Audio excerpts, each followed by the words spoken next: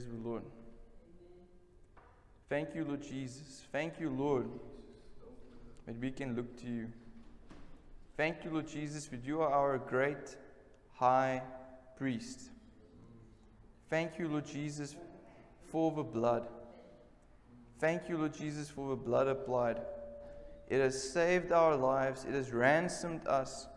We are now the righteousness of God in Christ because of your precious blood, your wonderful blood. Thank you that you are wonderful, Lord Jesus. Thank you, Lord Jesus, for your blood. Thank you, Lord Jesus, that we can partake of the communion. The communion is the thanksgiving. We can have thanksgiving. We can be thankful because of your finished work, Lord Jesus. Thank you, Lord Jesus, for your body. This is your body broken for us. And thank you, Lord Jesus, that your body was broken and crushed and scourged so that our bodies can be strong and healthy. Thank you that your body is the bread of life. Your body is health. Your body is strength. And thank you that we can eat and receive divine health, divine strength, divine medicine. The same faith that you use when you drink a blood pressure pill and you know it's going to help for blood pressure. The same way when you eat the body, know that it's going to help for any disease and any problem. If you need energy, thank you, Lord Jesus, your body gives us energy. If we need help with our blood pressure, your body is perfect blood pressure medication. Thank you, Lord Jesus, by your stripe we are healed and made whole. You are our good shepherd. And we relax and we live stress-free, worry-free lives. Thank you, Lord Jesus. Amen. Thank you, Lord Jesus, that we are healed and made whole. Thank you, Lord Jesus, that we don't have to stress about anything because you are our good shepherd. And the good shepherd gave his life for the sheep. Thank you, Lord Jesus, for your blood. Thank you, Lord, that your blood has forgiven us of all our sins. Your blood has made us the righteousness of God in Christ. Thank you, Lord, that we can drink your blood and know that we are in a new covenant. A covenant of grace, unmerited, unearned, deserved favor. Undeserved favor. Thank you, Lord Jesus, that we are highly favored. Thank you, Lord Jesus, for your precious, precious blood. In Jesus' name, amen. Praise the Lord. Hallelujah. Amen. So tonight we are continuing from where we left off with the conference, you could say, in a way, because we know who we are. We know whose we are. We know what we have. And we know what we can do. Because we are who Jesus says we are. We have what Jesus says we have. And we can do what Jesus says we can do. But we can say and ask for all these things, but we need to also receive. And receiving is a state of being relaxed. You can say RR. To receive, you need to be relaxed. To receive, you need to be rested. And who's someone that receives? Someone who knows they are righteous. Ours, righteous people receive. How? By being relaxed, by being rested. And we know that we are the righteousness of God in Christ, and we know that we are sons, beloved daughters of the Most High, of Abba, Father God. Amen. Hallelujah. So if you think about it, we are a part of the vine. Okay, so Jesus is the vine, He's the root and the stem, and we are the branches. Now, how do branches receive life? How do branches fight things? How do branches live life? They just receive. Branches just receive the whole time and they bear fruit. Yes? But when you are stressed, when a branch is stressed, what happens? They stop the flowing to them. You can almost see it like there's a direct connection between you and heaven. There's a direct connection between Christ in you and your soul and body. But when you are stressed, you tighten. Like let's say there's a rod flowing from heaven to me. And this rod is like a golden rod. But when I get stressed, when I take on stress and when I take worry, that rod gets squeezed. And then it minimizes the amount of life and supply flowing to me. But when I relax, I let go, it opens up the supply flowing to me. If you think about it, I'm not sure if it's the Latin or the Greek word, but worry means to strangle something. So you're strangling, you're stopping that flow flowing to you. So in order to have a healing revival, you need to have a worry-free revival first. In order to have a break-free or a provision revival, you need to have a worry-free, stress-free, a relaxed revival. Like we said, the word for healing, Rapha, is the same word for being relaxed, Rapha. So when you are relaxed, healing flows. When you are relaxed, provision flows. When you are relaxed, all these things flow. Because you're not stopping that vine life flowing to you. Because you're a branch. The same way you are a sheep. What does a sheep do? A sheep is relaxed. Sheep doesn't worry. The shepherd has to take care of everything. Same way if you're a lily. What does a lily do? A lily just grows. Why? Because we are rooted and grounded in love. So when you are rooted and grounded in love, what happens? You just shine in the sun. And then what happens? The sun, because lilies like the sun. Okay, lilies love the sun. And what's the sun? Rays of healing, rays of life. So when you're a lily, you're stress-free, because that's what it means to be a lily. Say, I'm a lily. And a lily is stress-free.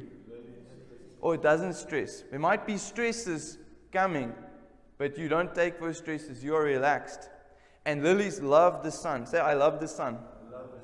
So I love the sun, S-O-N. The sun of God. And this sun rays are healing rays. Amen. But why? Because I am stress-free. Okay. Praise the Lord. So, going on that, you guys can turn to this page. The one that's got like the two sides on one. So let's quickly go through this. So soaking in God's presence. So it says here the other half of the conversation. So many times people are speaking to God. Well, please tell me you are speaking to God. If you're not speaking to God, then start speaking to God. But, okay, many people can speak to God, but we also need to listen. And what's listening? Listening is hearing what's being said and what's being meant by what's being said, but listening intentionally, listening to what God is saying. And when you listen, you receive as well. So here it says, So here it says, Jesus says, ask and you will receive. We're very good at the asking part, but how about the receiving part? If we are the ones who are doing all the talking, it's really a one-way conversation. So soaking is the listening part of our conversation with Him. It's setting aside time to lie down and receive from Him. And also, what I want to mention is, I believe corporate soaking is also very powerful. It's got a special anointing to it. Why? Because where two or three are gathered together in Jesus' name, what happens? The Lord is there. The Lord is there. The Lord is in the midst. The same way prayer is important. You need to pray the whole time. But corporate prayer is more special. Why? Because there is a special anointing. Where two or three agree and they say it and they agree on it, it will be done. But when you're by yourself praying, the Lord hears you, the Lord answers, but when there's a corporate prayer, it's more powerful. Same way when there's corporate worship, it's more powerful. When there's corporate partaking of the communion, it's more powerful. So the same way soaking together is more powerful. Okay? And what is soaking? But my definition is being immersed in Abba Father God's love. Okay? So imagine there's just this dam or this love, like the ocean. What do you do when there's an ocean of love? You jump into it and you just soak in it.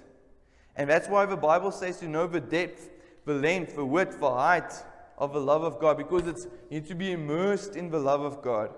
And when you soak, what does it mean? If I take a piece of cloth and I put that cloth into something, I let it drench into that fluid. So the cloth becomes soaked, full of that water or that soap or whatever you're putting it inside.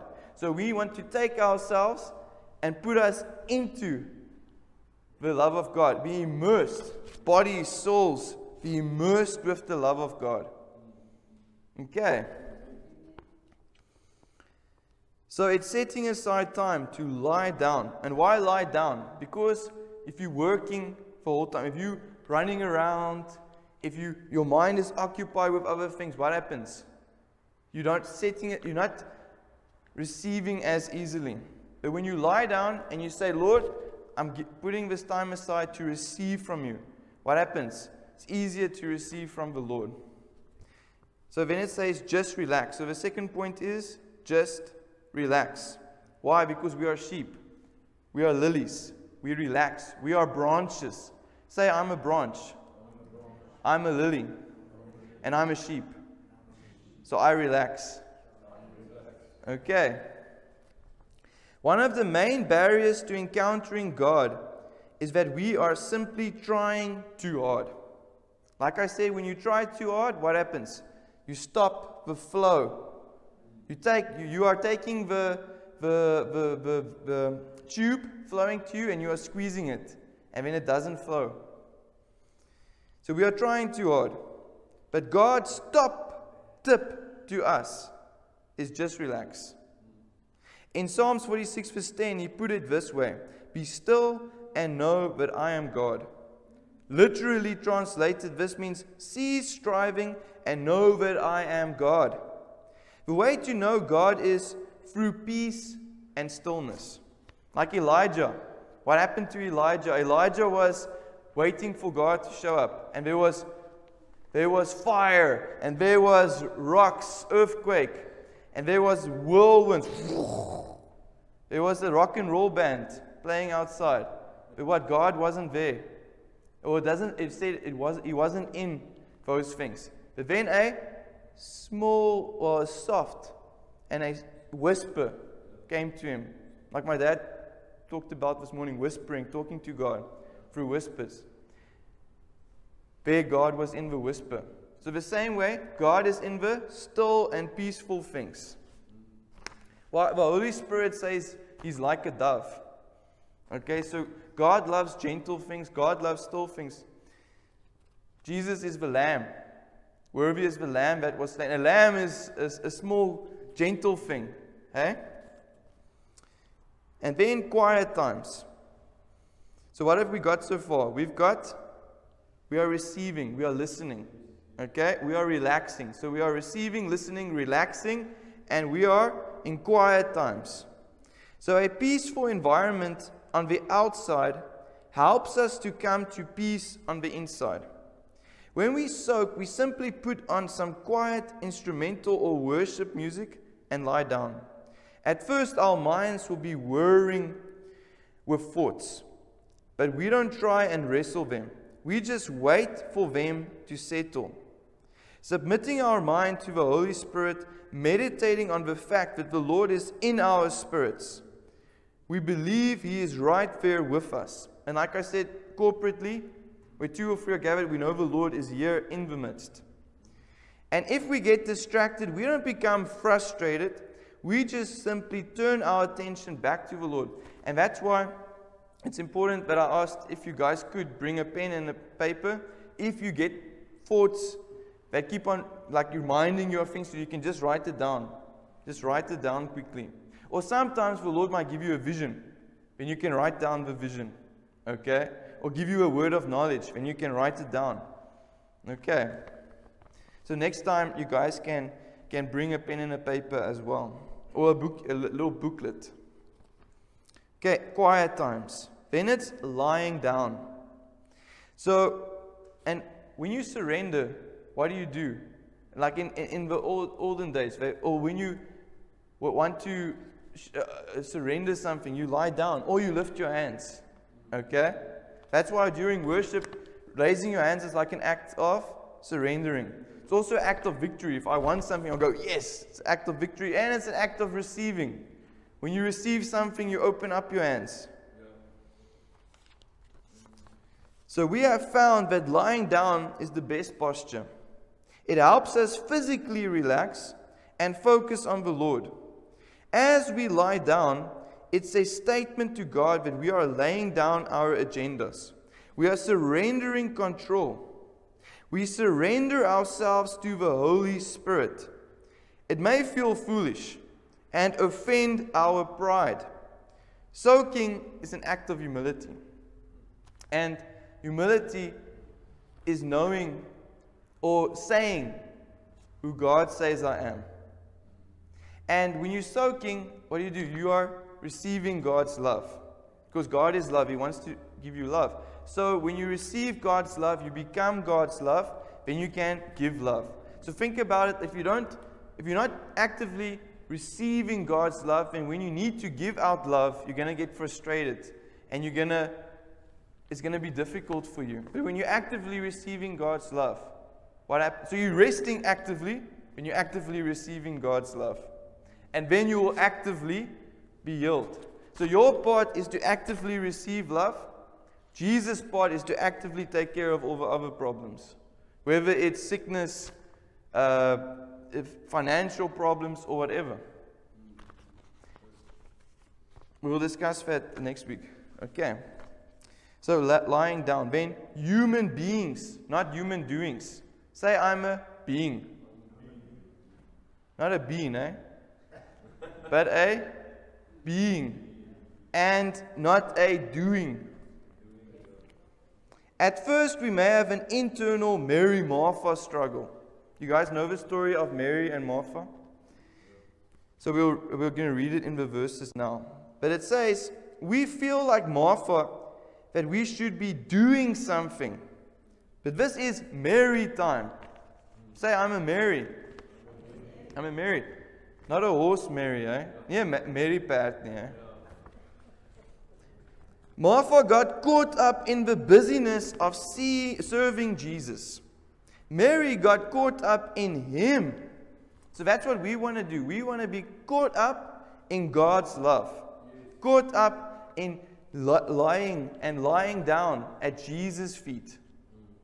Soaking is not about how much we can accomplish by our own efforts. It's about God's action in us. Then childlike faith. Soaking is a dedication. Say dedication. God, this is time just for you. Soaking is an invitation. Say invitation. God, do what you want to in me. So God, do what you want to in me. And like I spoke yesterday on Link FM, many people say, oh, it might be God's will to do this, or it might not be God's will to do this. Listen, for people, it's sometimes difficult to know, oh, what's this person's agenda, or how sometimes this person is like this, sometimes not. But God is predictable. God is the most predictable person. Well, Jesus is, but God is a person. But God is the most predictable. God is the most predictable person in the universe. Or in the existence, whatever. He's the most predictable. Why? Because He's given us the Word of God. And in the Word of God, He tells you what He wants to do. He tells you what He is willing to do. He tells you everything about Himself. So when you know the Word, you know what God wants to do. And you know what's going to happen. So God wants you to be healthy. God wants you to be healed. God wants you to have provision. So when you're lying there, what happens? You say, Lord, this is an invitation for you to do what you want to do. And He wants to love you. He wants to immerse you in His love. Because He says in His Word, be immersed. Be grounded in my love. Hallelujah. Soaking is an expectation. What's expectation? Hope. Say expectation. So we have an expectation. Thank you, Father, for what you are accomplishing as I rest in you. Remember, when you are resting, then God is working. Okay? Say that with me. When I am resting, When I am resting, God is working. God is working. So we come to Him like little children, believing that He has good things for us. If you then know how to give good gifts to your children, how much more your Heavenly Father give the Holy Spirit to those that ask Him. That's Mark 7 verse 11, or Matthew 7 verse 11. Okay. Rest and restoration. So like we know, rest and relaxing, rest and restoration has got to do with praying in tongues as well. But we're giving the Holy Spirit a time to rest our bodies, to rest us. So soaking is Psalms 23. It's a Psalms 23 experience. Only a sheep can relax. Only a sheep can rest. So if you're not a sheep, we're giving you a chance to be sheep. We're giving you a chance to act like sheep. So soaking is a Psalms 23 experience. He makes us to lie down. You hear that? He makes us. He makes us. In the beginning, it might be like I'm forcing myself to lie down. It's difficult to relax. Especially for some people who their minds are constantly busy. If they're not doing something, they feel anxious. But you need to know that we need to be sheep that can lie down. He makes us to lie down in green pastures, and He leads us by still waters. So still, relaxed, lie down. He restores our souls. And notice, restores, what's in restore? Rest. So when you are resting, God restores. Say that. When I am resting, God restores. As part of the restoration process, we may find ourselves responding physically or emotionally. We might laugh, cry, or shake as the Holy Spirit works in us. The Holy Spirit might give us a vision or bring a memory to our mind that He wants to heal. So that's why next time bring a book or a pen, and then you can write down the vision or write down the memory. Okay. And then ask the Holy Spirit, what does this mean? What are you saying to me? Often we enter into a deep rest. Okay, so that's why if someone snores next to you, don't go, what's wrong with you? This is an intimate time. No, if someone snores next to you, they're in a deep rest. Okay, so don't wake them up. Perhaps we may fall asleep, like I said.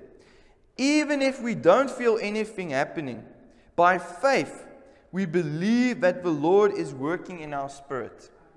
So the same way when you worship and you lift up your hands, sometimes you might not feel anything physically, except your shoulders getting sore, okay?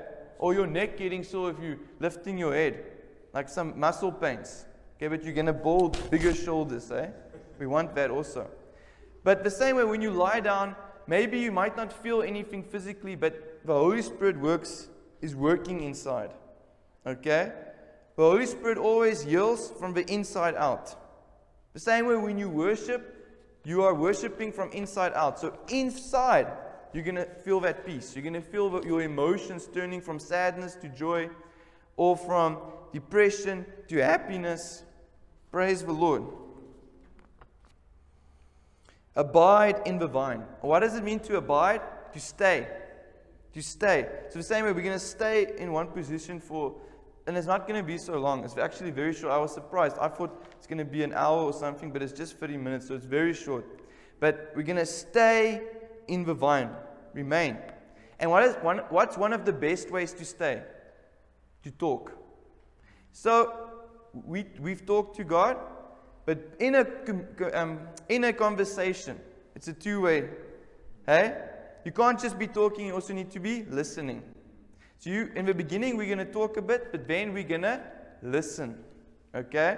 We're also going to give time to listen. So intimacy with God is the key to fruitfulness in every area of our lives. As we become more aware of His presence in us, so do other people. Like we see, we receive love, we become love. Hey? We are receiving love, we become love, and we can give love. So we love people from love, not so that they can love us back. The same way when we give a gift, we don't expect them to give us something in return. And we don't expect them to be like, oh, thank you so much. If they forget to say thank you, which is rude, but if they forget to say thank you, it's okay because it was a gift. Hey? You weren't expecting them to have to say thank you back. Because we are loving from love. Because we have become love. As we become more affected by His presence in us, so do other people around us. By taking time in the secret place with God, we start to walk by the Holy Spirit in everyday life. We find that rather than striving to achieve things for God, He is building His kingdom through us. Not by might, not by power, but by His Spirit. It's amazing if you read Colossians 1 verse 11. It says that all the might, now imagine all of God's might. Wow. All the power. Imagine all of God's power. And all the glory is given to you, flowing to you. Why? Do you have patience? Do you have endurance? You might be like, what? All the power, all the glory, all the strength is flowing to me so that I can do something amazing. No, so that you can be patient. So that you can have endurance. It's amazing, eh? Praise the Lord. So not by might, not by power, but by His Spirit. And the fruit of the Spirit is patience, endurance. Okay. How are we doing on time? Are you guys wanted to be lying down already, eh? We're almost done. Okay. So, but here's the key. So now we're going to get to the fun part, okay? The other part was also fun. You guys having fun? This is fun, eh? So how to soak in God's presence? The next page. Find a comfortable place to lie down. Okay?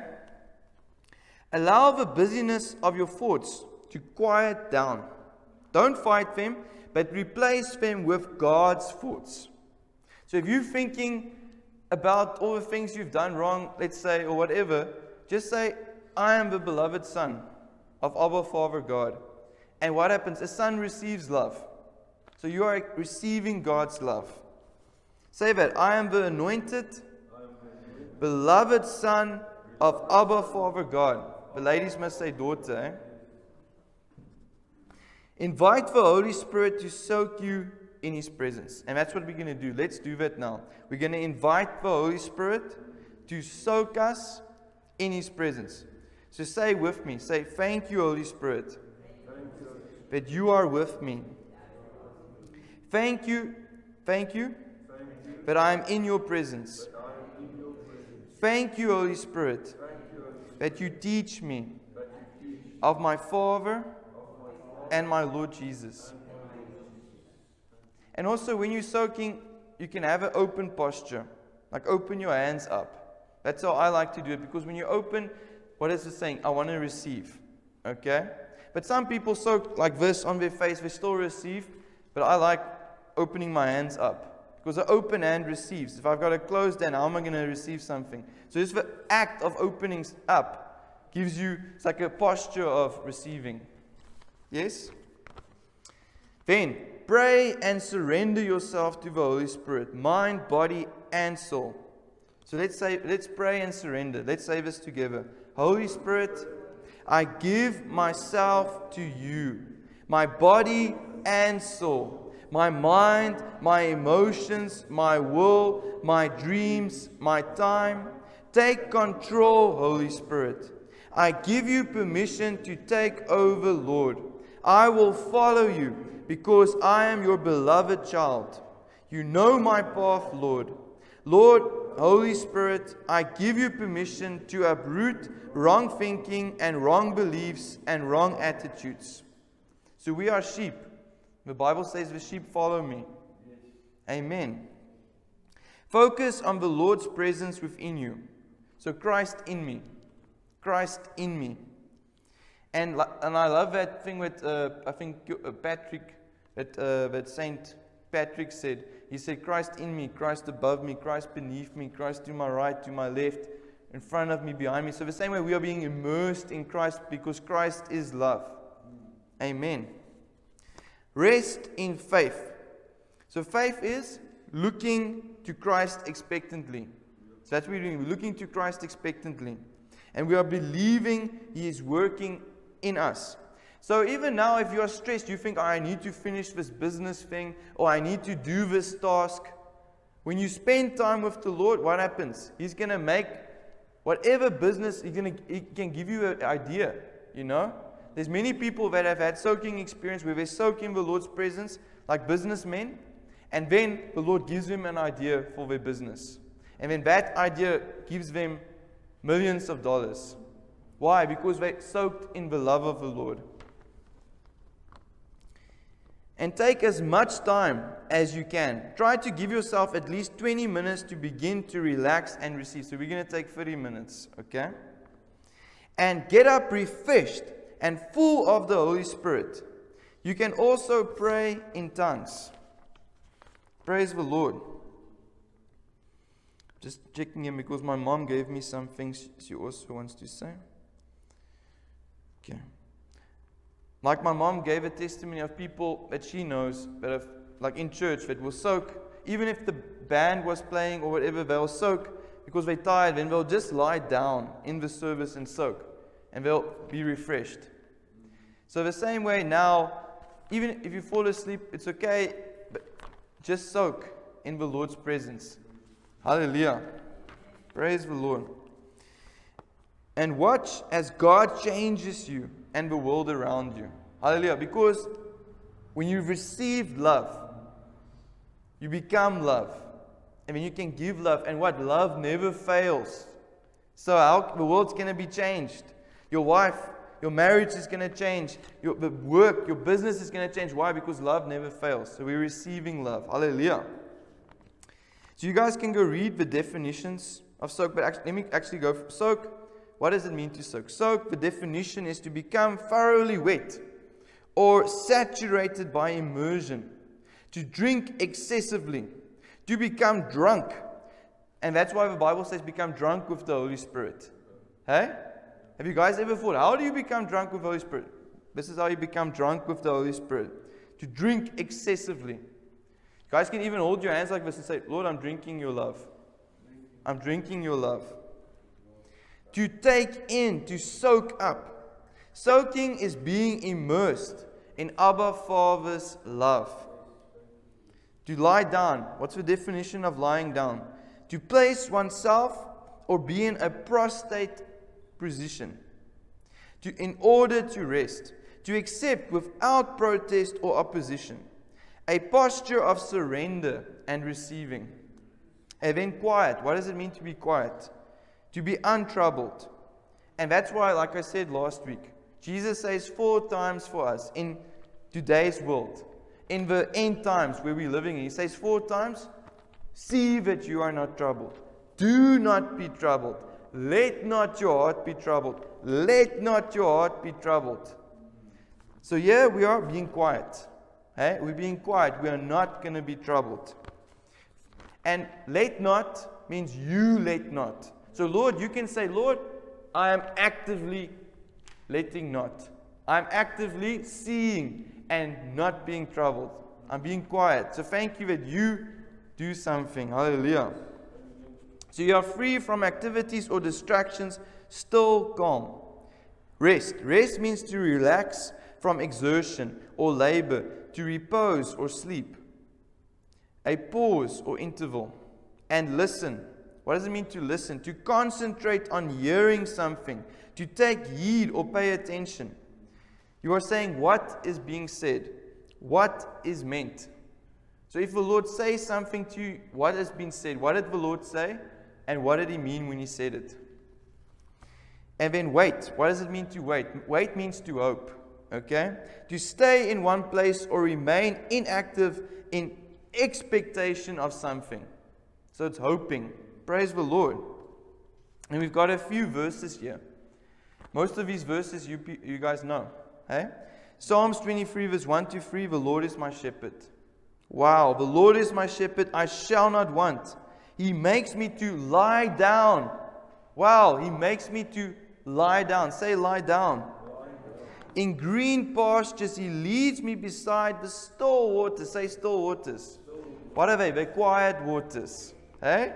Not troubled, untroubled. He restores my soul. Say rest. He restores my soul. He leads me in the paths of righteousness for His name's sake.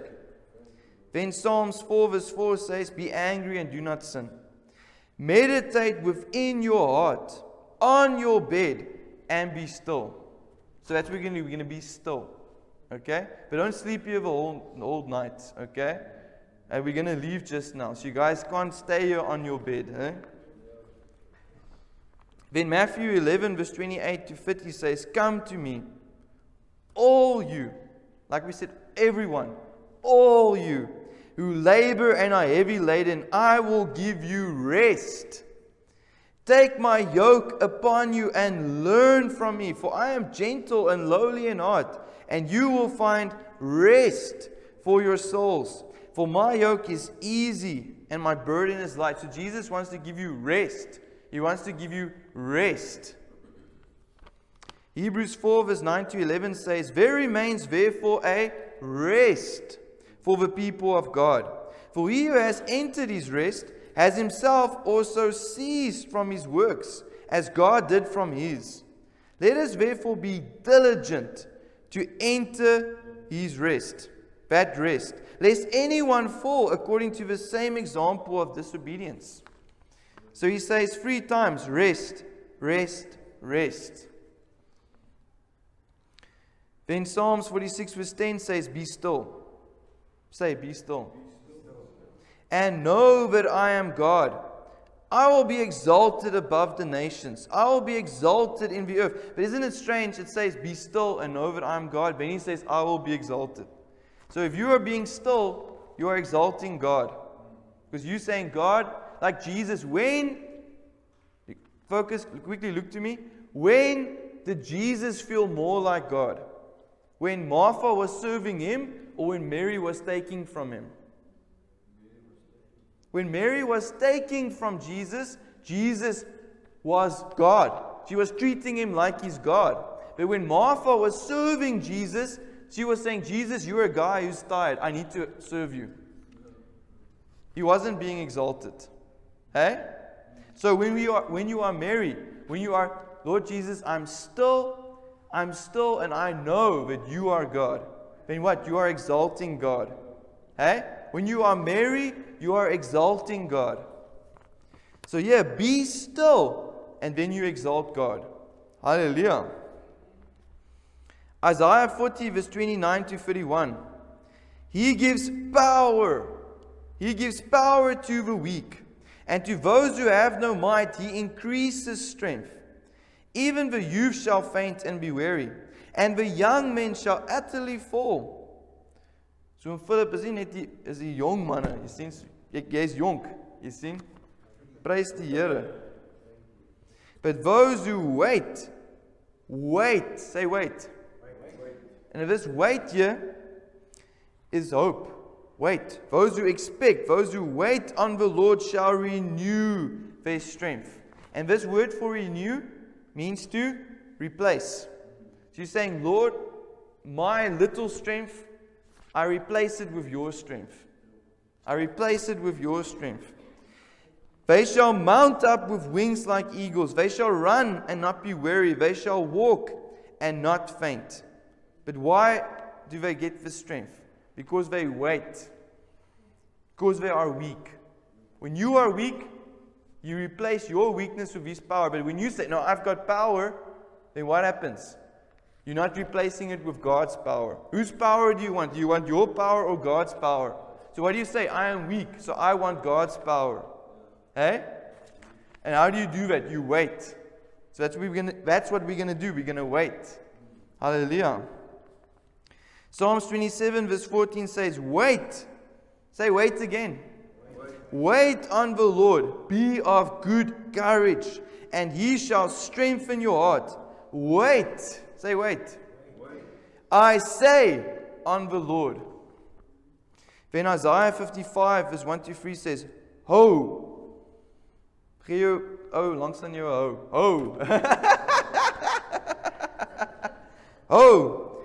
Everyone who thirsts, come to the waters. And you who have no money, come, buy and eat. Yes, come, buy wine and milk, without money and without price. Why do you spend money for what is not bread, and your wages for what does not satisfy? Listen carefully. So that's what we're going to do. We're going to listen carefully to me and eat what is good, and let your soul delight itself in abundance. Incline your ear. Pull your ear. Incline your ear. Incline your ear and come to me. Hear, and your soul shall live. And I will make an everlasting covenant with you. The sure mercies of David. Like we know, David means beloved. So we are highly favored in the beloved.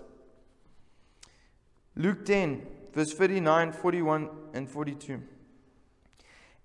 And she had a sister called Mary, this is Martha, who also sat at Jesus' feet and heard his word. And Jesus answered and said to her, Martha, Martha.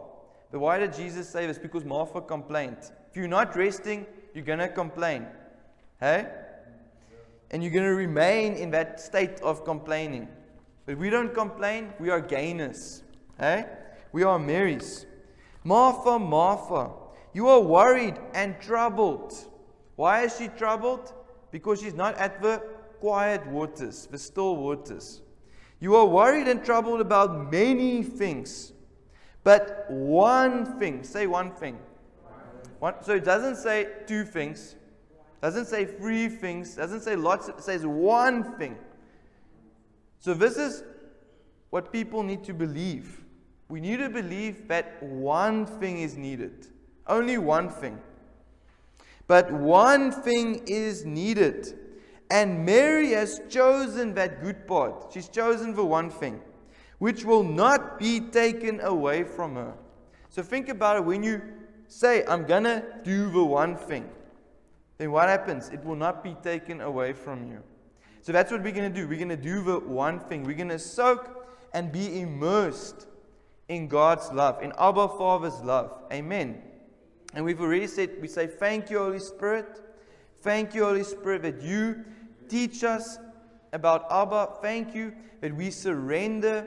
Thank you that we are relaxed and we let not our hearts be troubled. Thank you that you reveal yourself to us. Thank you for visions and that you work, that you are working while we let go and we relax. Thank you, Lord. Thank you, Lord Jesus. In Jesus' name, amen. Hallelujah. Awesome. Praise the Lord. So, since it's difficult to just lie down and listen to the words, if you can't hear the words, we've printed out the words that she's going to be saying, and then you can read through it. And even if you just read through all the words tonight, that's also okay. Or this evening. Okay. Awesome. Praise the Lord.